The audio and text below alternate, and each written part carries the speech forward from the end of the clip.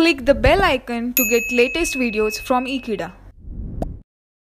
Hello friends, in the previous topic we have discussed about the EAN, that is effective atomic number, and now in this topic we are going to talk about that how we can calculate the effective atomic number of certain elements of a complex. So this is what I am going to talk about. So now let's get started.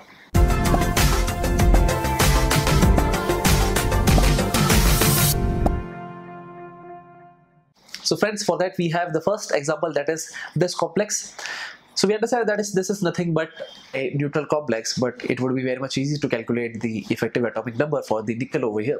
So talking about the nickel, that is the atomic number of nickel, which is found to be 28. So in this case we have got the value of Z as 28, but for that we have to also calculate the value of X as well as Y. So let us understand that is how we can calculate the value of X. So X is nothing but the number of electrons that have been lost by the metal atom, that is during the oxidation. So in this case we understand that is the nickel, which is in transition metal. Obviously it will have a variable oxidation state depending upon the ligands attached to it, but here basically the ligand that is present is 4 moles of carbon monoxide, and the overall charge on this complex is found to be 0. So since the carbon monoxide or the carbonyl here, it is a neutral ligand, so therefore there will be no charge on it, and that is how basically the complex will have 0 charge. So in this case the value of X is found to be 0, because in this case the central metal atom, that is a nickel, it will not undergo through any oxidation reaction, and that's the reason that is no electron has been lost in this case. So now let us talk about the value of Y. So each ligand contributes 2 electrons to the central metal atom, but in this case we have 4 ligands, so that's the reason that we will have 4 into 2, 8 electrons, and these 8 electrons will be contributed by the ligands to the central metal atom. In this case it is nickel. So now for that let us understand what is the value of EAN, that is what we could get. So for that we have a formula, that is we understand that is Z minus X plus Y. So for Z we have got a value of 28, for X we have got a value of 0, and for Y we have again 8. So 28 minus 0 is 28, plus 8, it has been found to be 36. So in this case the EN of the central metal atom, that is the nickel, it has been found to be 36, which is nothing but the atomic number of krypton, that is a noble element. So this indicates that this complex is very much stable in nature. So talking about the next example we have. So this is an example, that is what we have, and this is a complex which has a positive charge on it, making this to be called as a cationic complex. So talking about the atomic number of the cobalt, so the atomic number of cobalt, it has been found to be 27. But let us understand that is how we can calculate the value of X as well as Y. X is nothing but the oxidation number of the cobalt in this complex. So for that let us understand the calculation.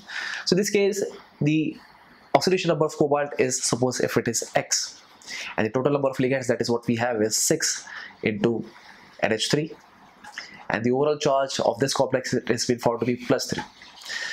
So therefore we could say that since the NH3, that is the ammonia, is a neutral ligand, so therefore we could say that it will exhibit no charge, and that's how basically we could find that is the cobalt has an oxidation number of plus 3.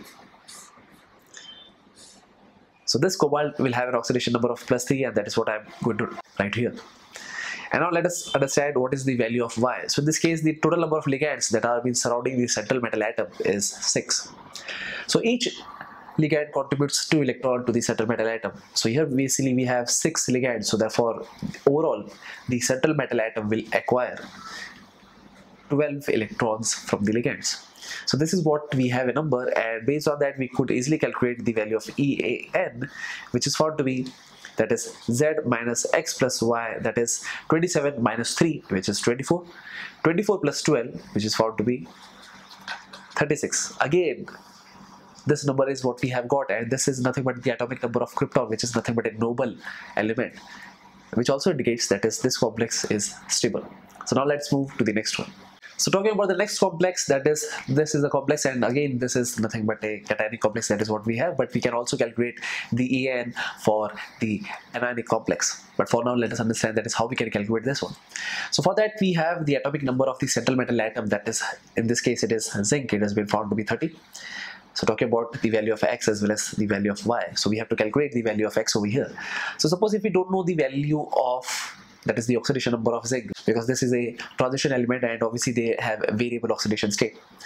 But here we can find that is there are 4 moles of ammonia that are surrounding the central metal atom, that is zinc, and the overall charge of this complex, it has been found to be +2. So therefore we could say that is the value of X is nothing but +2, and this NH3 is nothing but a neutral ligand. Obviously it will have no charge on it, and that's the reason we could get the oxidation number of zinc. In this case it has been found to be +2, or we could write it over here as X is nothing but 2. So talking about Y. So this Y is nothing but the number of electrons shared by the ligands to the central metal atom. So therefore we have 4 ligands, and each ligand share 2 electrons. So 4 multiplied by 2, that means 8 electrons. So I could write it over here as 8. Now the next thing, that is the formula for EAN. We understand that it is nothing but Z minus X plus Y. So Z minus X, in this case it has been found to be 28. So 28 plus 8, 36. So again, this number indicates not only the atomic number of the noble element, but it also indicates that this complex would be very much stable. So now let us move to the next one. So here we have the next complex, and this is again in cationic complex. And for that, suppose if we are talking about the value of Z, that is for platinum, the atomic number of platinum, it has been found to be 78. So let us talk about X as well as Y. So the platinum has an, obviously it is a transition element, so obviously it will have a variable oxidation number. So therefore we could easily calculate the value of X if we understand that is the NH3. They are 6 moles and they are surrounding the platinum atom, and the overall charge of this is +4. But NH3 is a neutral ligand, so obviously it will acquire no charge on it, and that's the reason that we have got the oxidation number of the platinum in this complex, which is found to be +4, and here the value of X is 4. So talking about the next one, that is Y. So in this case, the total number of electrons that have been contributed by the ligands to the central metal atom, in this case it has been 6. So 6 multiplied by 2, it is nothing but 12. So now we can calculate the value of EAN, and that is nothing but Z minus X plus Y, which is found to be 78 minus 4, which is nothing but 74. 74 plus 12, it has been found to be 86. So this 86 number is nothing but the atomic number of radon, which is in fact a noble element, and that is how this complex is also stable. So now let's move to the next one. So next is this one, and it is very much easy after doing all those calculations. So now let us understand this one also. So in this case we have the central metal atom, that is chromium, and chromium has an atomic number of 24.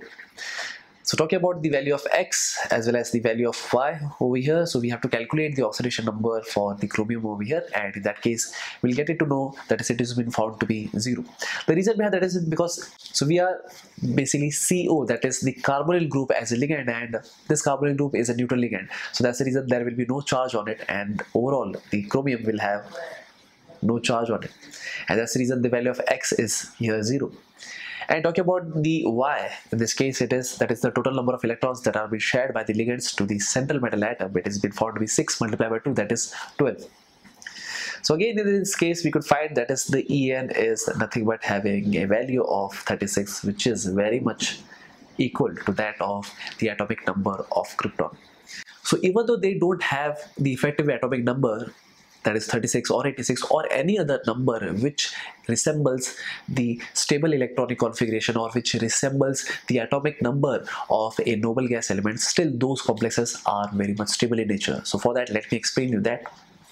So here I'm going to talk about the few exceptions for the EAN rule. So in that case, these are the complex here. Basically we can find that is the iron, that is Fe, has an effective atomic number of 35. So even though having a value of EN as 35, it is not following the EN rule, but still this complex is found to be stable in nature. So talking about the next one, that is copper. So even in this case, the copper complex, that is what we have over here, even though the value of EN is not 36 and in fact it has been found to be 35, still it is stable in nature. And talking about this complex, so in this case the platinum has an effective atomic number that is 84, but it should be 86 so as to follow the EN rule, but still it has been found to be very much stable. So therefore these are the few exceptions, that is what I have mentioned over here, and that's it. So thank you friends for watching this video. I hope you have understood that is how to calculate the EN for the central metal atom in a complex, and that's it. So thank you friends for watching this video. I hope I'll see you next time. Till then, don't forget to subscribe Ekeeda channel. Thank you so much.